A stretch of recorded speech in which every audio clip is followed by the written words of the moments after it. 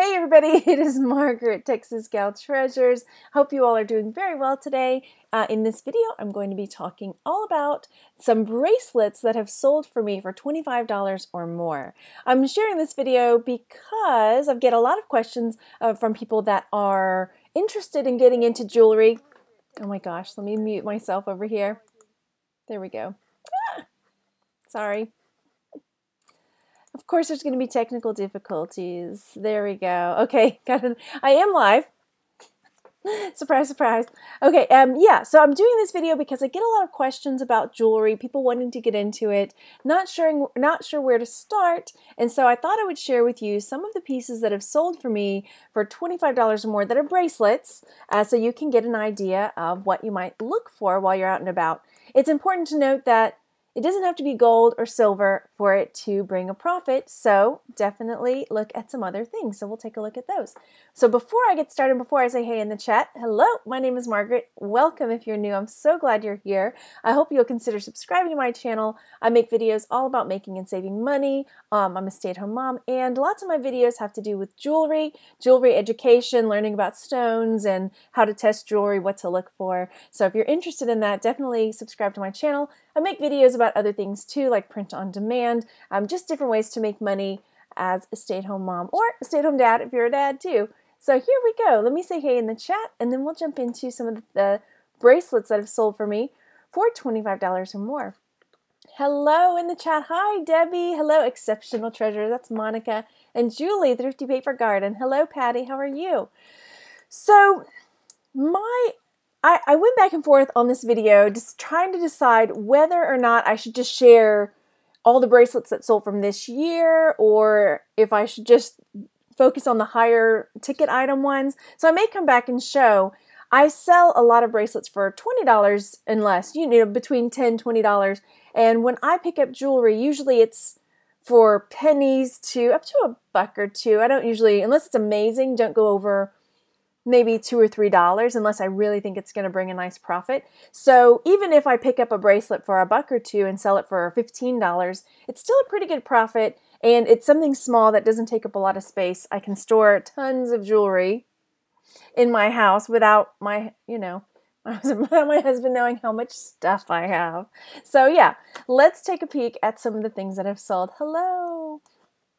So these, I have all my Etsy windows pulled up, but some of these sold on eBay, but eBay history doesn't go back that far. My Etsy history will, so I can share with you which is which. So first up, yes, this fish bracelet sold for, let's see, let me get my chat down here. Now there are a couple that snuck in that are a little bit less than 25 bucks, but I wanted to go ahead and share it anyway. So this bracelet sold for 20 bucks. So it's a little bit less than 25, but I got this in a big lot. If you watch me for a while, you may have seen that big giant tub of bracelets that I got at a garage sale for $4. And in that lot, I had a Tiffany & Company bracelet, which I didn't end up listing online. One of my viewers bought it, so there was another piece that sold, it ended up being a real Tiffany & Company bracelet, and one of my viewers bought it for, I think it was 80 or 100 bucks. But this was also in there. So again, a big giant tub of bracelets for $4. If you see something like that, it's $4, give it a go, give it a try, right? So yeah, this one sold for $20, and I mean, pennies is what I paid for it because I got it in that big lot, which is another great way, if you guys have watched any of my jewelry jar videos, I'll get a jar full of jewelry, and by the time you average everything out, it's, a quarter, 50 cents for a piece. So that's the first one. Next up is this bracelet. And again, this is an older listing. As you can see, my pictures are not amazing, but this is an Alice in Wonderland bracelet that it says, made with care in Wonderland, and just has all these keys on it.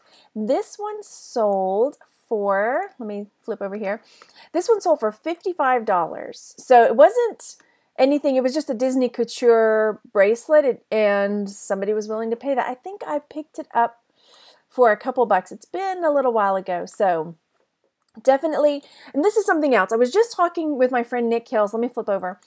I was just on Nick Hills. If you don't follow him, Nick and Andrea Hills, we've recorded it this morning, but I'm going to be on his channel Thursday, which is tomorrow. Wait, no, not tomorrow. Oh gosh, I'm my days wrong. Thursday. We were talking about jewelry, and one of the things that I mentioned him was, look for somebody who's just getting into it, look for animals, look for collectibles, because there's a collector for everything. So while this Alice in Wonderland bracelet may not be overtly Alice, there are people who, like my mother, who collects Alice in Wonderland stuff.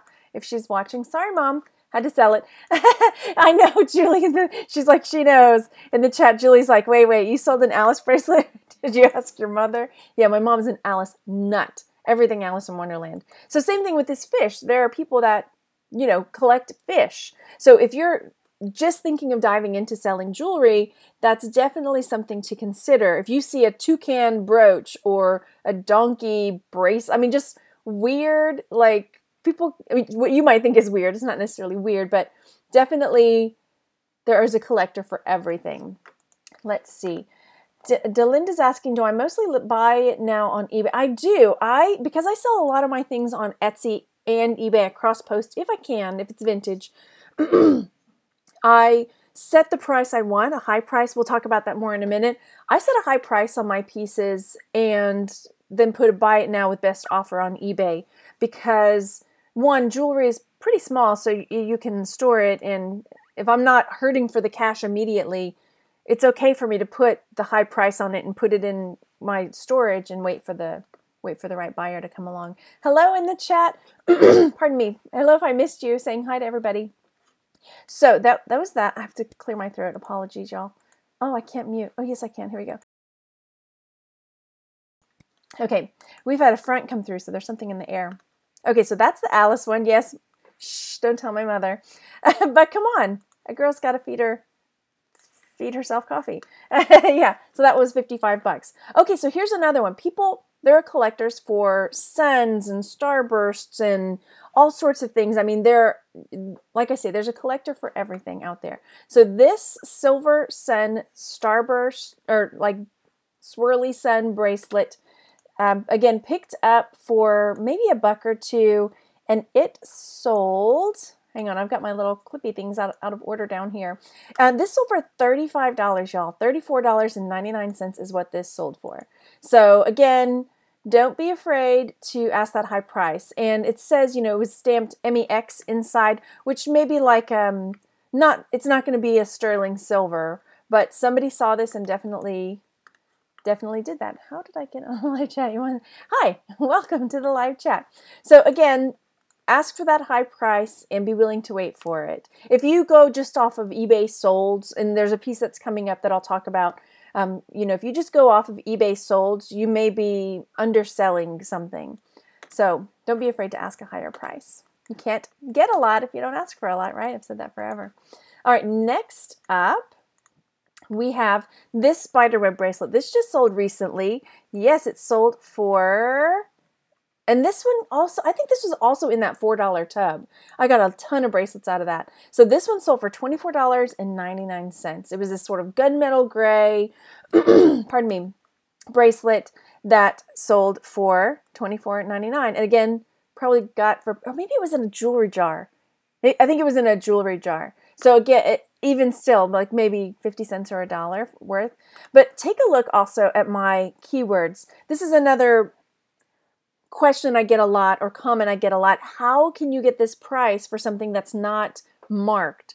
This doesn't have a brand. This is not a fancy costume jewelry. This is not, well, you're going after people that are buying for a genre or a look that they have going on. So getting those keywords in the title, description, and on Etsy, using those, what do they call them now? The tags for search engine optimization are key. So I definitely got spiderweb in there, large cuff, dark gray, open, and then I separated spiderweb, Halloween, goth, trying to get as many, like, put yourself in the mind of the buyer.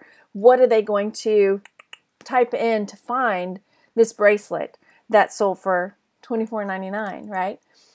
Okay, One Witch Lady says, I remember you getting that in a jar, because I remember. Okay, cool. Yeah, I was like, yeah, I think it was in a jar. I think that was why I bought the jar. And the jar, the jar, like this particular jar costs $16.99. That one, the one I got that one out of, maybe $25, $30.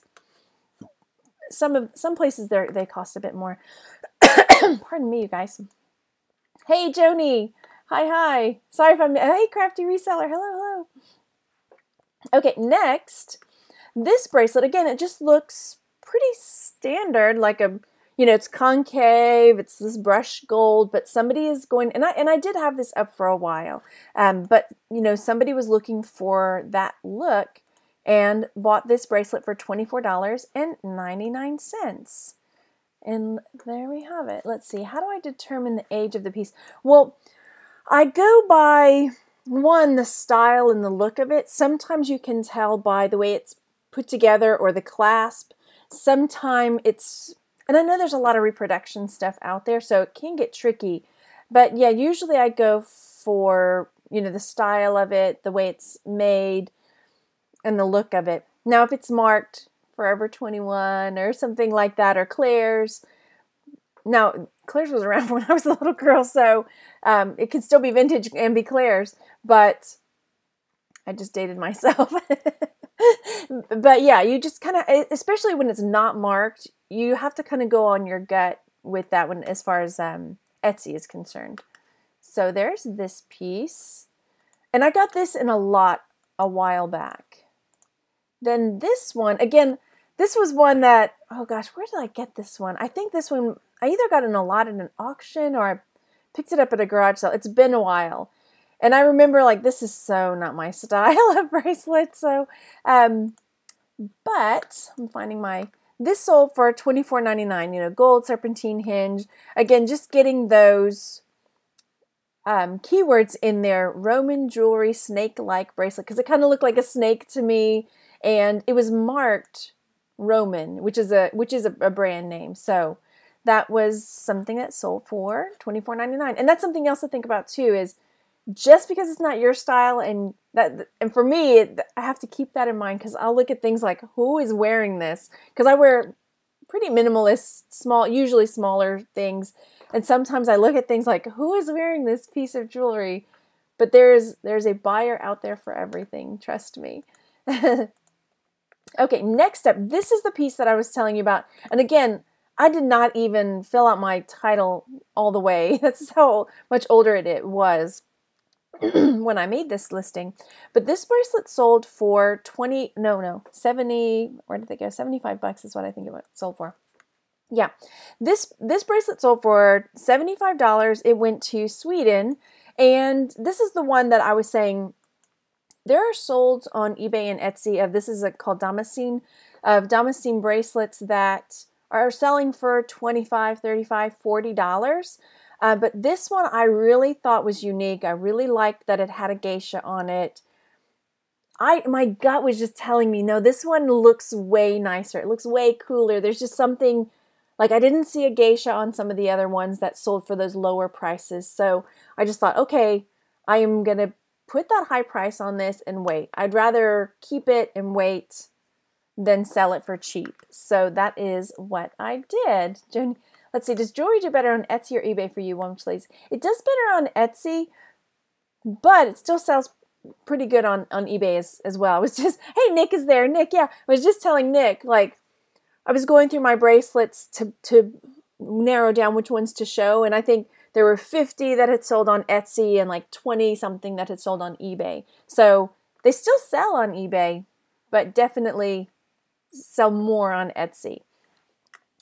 I sell better, faster on eBay for my jewelry, Debbie says. Sell them for more on... Yeah, it takes longer. And that's the thing. My strategy with jewelry is I put the high price on it. I think I may have already said this in this video. I put a high price on it on both platforms, and then best offer on eBay. So if somebody comes along on eBay and wants it, sends me a best offer, I can consider taking that. So yeah. All right. Yeah, if gut feeling, if it tells you to raise your price, do it. Don't be afraid. Exactly, Monica. Exactly. Let's see. Okay, so next up is this bone bracelet, and we were just talking about bone this week in my jewelry lovers group, and I just did a video where I was talking to Nick about this behind the scenes too, where I did a video. It was like a quiz time video where I shared different pieces of bone, ivory, and celluloid because it's important to know what you've got and whether or not you can sell it legally, right? So I did get a comment on one of those videos from somebody who's totally against ivory, which I'm not for ivory at all, but I think it's important to know how to identify them. I think it's really important to know, I'm going to get on my soapbox here, it's really important when you're out to know, if you're holding a piece of celluloid or if you're holding a piece of ivory and the laws and the implications of selling those. Like ivory, basically, unless you've got paperwork proving it's before a certain date, you just can't even sell it. So yeah, the whole point of that was educational, not taking a stand on whether it was okay or not. Anyway, whatever. So this bracelet, moving on off the soapbox, this bracelet sold for $60. And I picked this up, I believe, at a garage sale for $1 or $2. Hello, hello. Let's see, do I double list them? I do. I cross-post pretty much everything. The only times I don't is if it's not vintage. It'll just go on eBay. But if it's vintage, then I can put it on both, on eBay and Etsy. And this one, take guesses in the chat. So this is a silver ankh bracelet, 925, so it's sterling silver. And at the time I was trying out free shipping. I don't really do free shipping anymore. But take a guess at what this sold. So this is another one that might surprise you at the price that you can put on some things. I know I've got a little bit. Let's see. One Witch Lady, you can sell vintage ivory in Canada without paperwork. You can, yeah, and it does vary from country to country and even from state to state. Some states you can sell it within the state, but yeah, it's just important to know the laws as far as that goes, which was my point in the video. Well, my point was identifying it, but in the group, in Jewelry Lovers and Sellers, we're going to be talking more about the laws and things like that. We'll dive deeper. Okay, so I'll tell you the price. This sold for, drum roll please, $54.99. So again, don't be afraid to ask a high price for your jewelry pieces. Sterling silver, ankh bracelet, $54.99. So, and I can't remember why I decided to put such a high price on it. I think maybe either I didn't see one just like it, which if I don't see something like what I'm selling, then I always jack the price up. But this seems like something I probably would have seen. But anyway, it sold for $54.99. And I don't remember waiting that long for it either. Hi in the chat. Okay. So, and this one actually went to Italy. I'm looking at I have a little window open telling me where it went and everything. So next up, we have this bracelet. This is milk glass. These milk glass pieces that are carved to look like scarabs. So there you've got two collectors. There are people that collect milk glass. Then there are people that collect scarabs. And I'm a sucker for any like bracelets with safety chains. I don't know why. I just love the look of these, it's like a little safety chain that in case your bracelet comes unhooked, it's got this chain, this safety chain, right? So this scarab bracelet, milk glass, sold for $24.99. Very cool. Then next, okay, so now we're getting into the ones that sold on eBay. Pardon me while I take a sip of water. So I should have grabbed that other one. I know I didn't. I'll do another video talking about some of that, but there was another bracelet that I sold on eBay. I'll challenge myself to see, can I sell this? Will it really sell? It was plastic, and if you've watched a while, you've heard this story. It was just like a plastic, red, white, and blue plastic beads, stretchy elastic bracelet that had a little American flag like medallion on it that was metal. And I got it from a jewelry jar, and I was like, I'm going to challenge myself and see if I can sell this. And it sold for $10, where it was just like, normally I would have just probably tossed it in a lot or redonate. And it sold pretty quickly too. So like, with anything, just give it a try. These are 3 or 4. It's 4 little twisty bangle bracelets. I lotted up. I put $19.99 on them. On these ones, I may have taken a best offer. If I can't remember, I'll tell you. But I may have taken a best offer on this one. But still, it might have been just something that I was like, oh, just throw it in a lot. Why not, right? How much was the shipping to Italy? Okay, the shipping to Italy was, since I still have it up, I put $13. I'm not sure that that was, I don't have the receipt pulled up, but $13 is what I put on it to Italy. Okay. Oh, you like the, yeah, blue nails.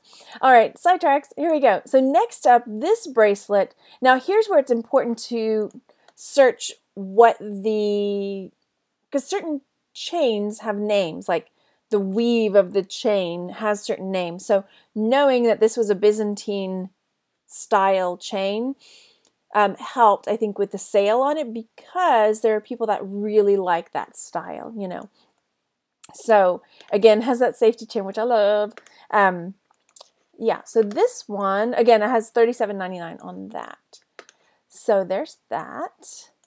And I think that came from a lot too. All right, now these ones, again, I'm a rock hound. So as soon as I saw these bracelets at this garage sale, I knew what they were. This is something called crinoid, which is a oceanic, it's a fossil basically. But yeah, these are crinoids, and they have these sort of like circle, they were these little ocean critters, right? So yeah, these two crinoid bracelets, again, I put a high price on these because I thought, you know what, if I'm going to sell them, and I think I did take a best offer on them, but it was still pretty significant. And I think I paid $5 for them at a garage sale. So there were two of them. They were in this little case. So you can kind of see a real close up. It's these, they're not always pink and white, but sometimes they're like, you'll just see white ones or pink ones. But yeah, these are crinoids. So I put in there, you know, petrified, stone, marble, yeah, crinoids, fossils. I probably could have gotten, oh, I did get fossil in there. Fossil and fossilized. Yeah, okay. So that's a crinoid. It's handy to know your rocks, your minerals, and the and fossils and things like that, because that can sell for good money.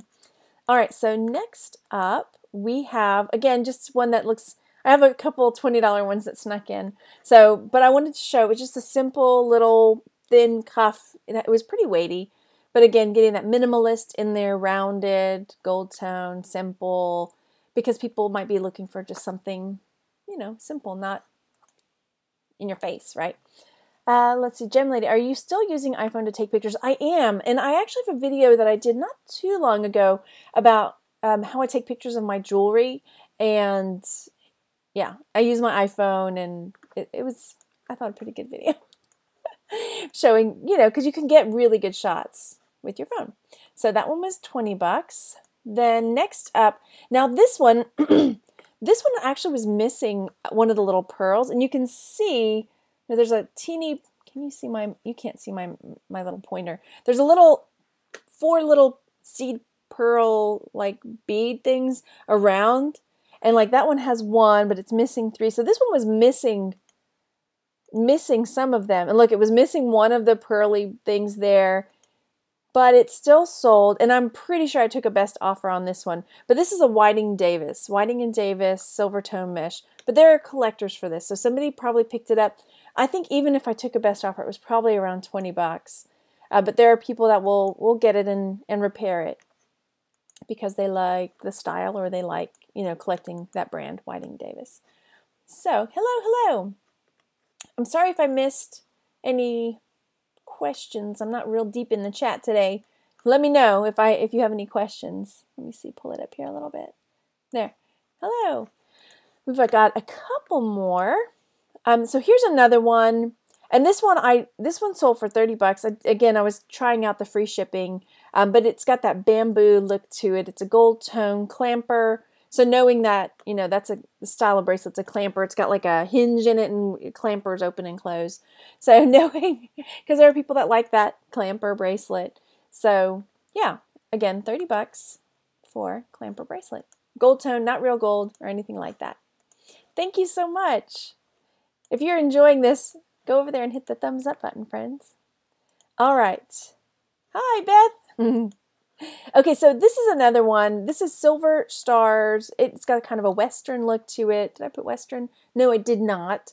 But if I were to list this again, I might go back and make sure I get Western in there. cowboy, something like that. Silver Stars bracelet. I did put Lone Star State, Texas Stars.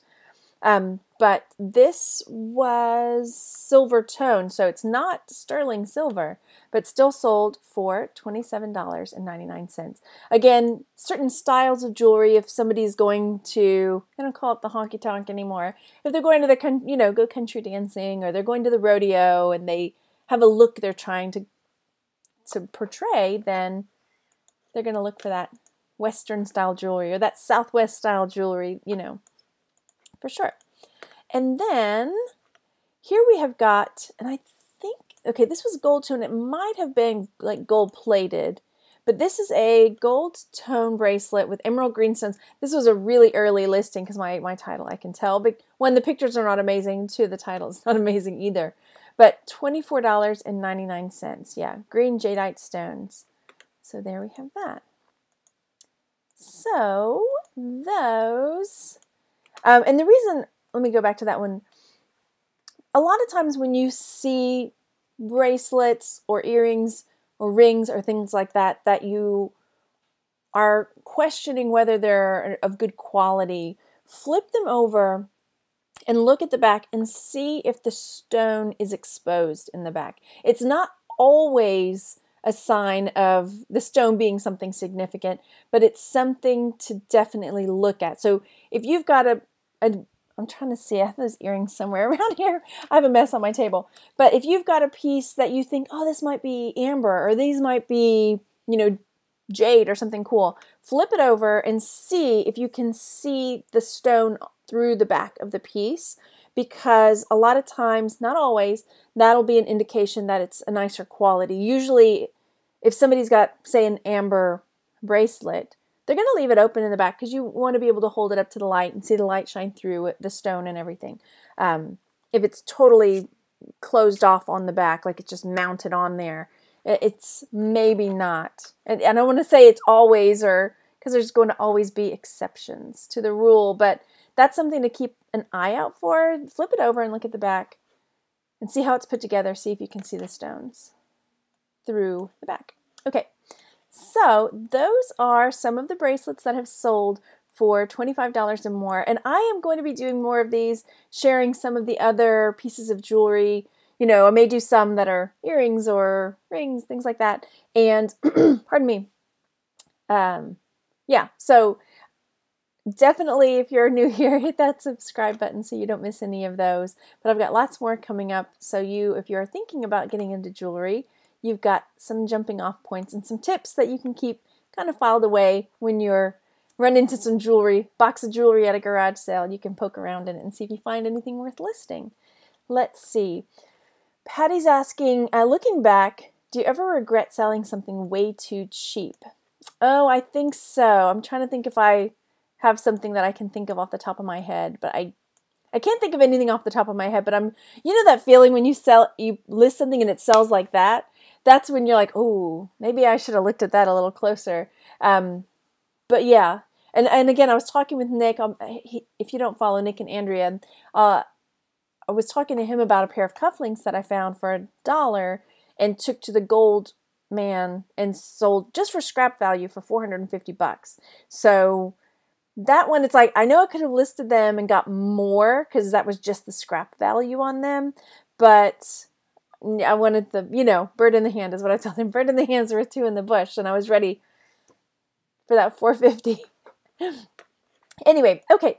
Again, thank you so much, you guys. If you enjoyed this video, give it a thumbs up and leave a comment down below. Let me know you are here if you're watching later. And if you have any ideas or things that you've got questions about, let me know in the comments section if I can create a video that might meet some of the needs that you've got. So thanks again, you guys, and go over there and hit that like button. And I'll talk to you later. Bye.